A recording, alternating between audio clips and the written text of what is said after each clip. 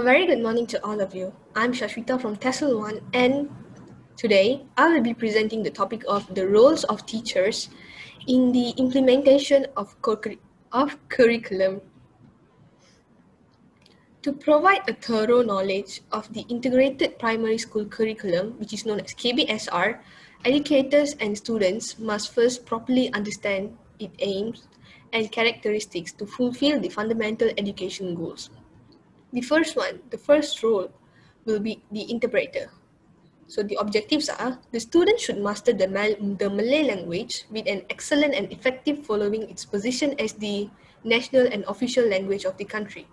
To acquire English as a second language, students must master the fundamental abilities to speak, reading, and writing. In primary schools, students should learn basic language skills such as oral or spoken communication, reading, and writing. The students should master the aspects of counting skills. Students need to master basic learning skills such as managing information, making reports, collecting notes, and others based on basic skill. Cultivate noble attitude and behaviors guided by the universal and spiritual values that are accepted and valued by society, guided by the tenets of the state.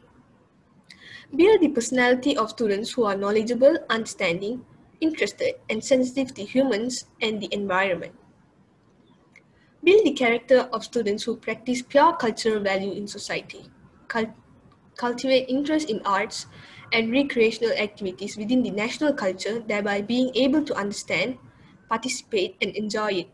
Develop the potential of talent, leadership, and self-confidence in any beneficial activities undertaken by the students. The second role will be planner, teachers as planner. Curriculum planning is the preparation of work plans, which is a program prepared by teachers based on the syllabus for subject to be taught. The purpose of preparing this work plan is so that teachers can implement their teaching and learning programs based on the syllabus systematically and according to the appropriate grading. So usually work plans include annual work plans, term work plans, weekly work plans, and daily work plans. The work plan should be prepared based on the syllabus for the whole year. Important items such as syllabus, reference numbers, objectives, and lesson titles should be written in the annual work plan.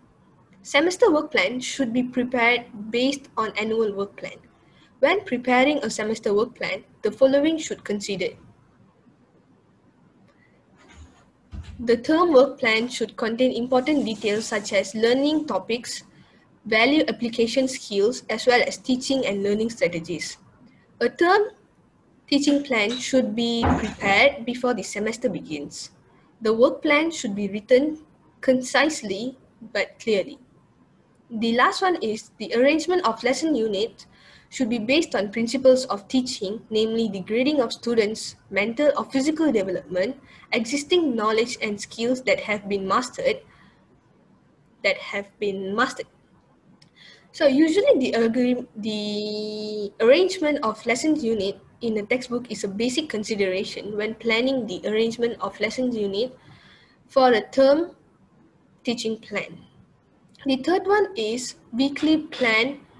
Weekly work plan should be prepared based on semester work plan.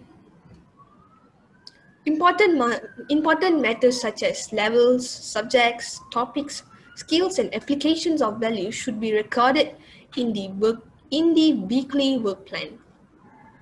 The last one is daily work plan should be prepared based on weekly work plan, meaning that your daily plan must be based on weekly work plan. So among the things that should be considered when preparing a daily plan are the day, date, level, teaching time, content of the lesson, teaching and learning activities. Learning content should be selected on what is provided in the weekly working plan, while lesson objective should be determined based on the skills recorded in the weekly work plan. The last role, which is interpreter. So before teaching, the teacher needs to make some preparation. Preparation is very necessary so that teachers can present their ideas and knowledge in an organized, interesting, and easiest way to make the students understand. So the first one is teaching preparation planning for curriculum implementation. The second one is components of teaching supplies. Should cover inventory, general details, past knowledge, skills, objective, merging, teaching and learning resources, application of values, thinking skills, and EMK goes under inventory. Whereas for delivery, it is induction set, progress, learning content, skills, teaching strategies, learning and application of values. For the third one, which is the cover, is the type and method of cover, follow-up activities, evaluation of lesson objectives, formulation, conclusion, and modification.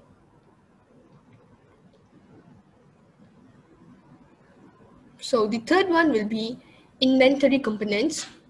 Fourth one is selection and grading of lesson content.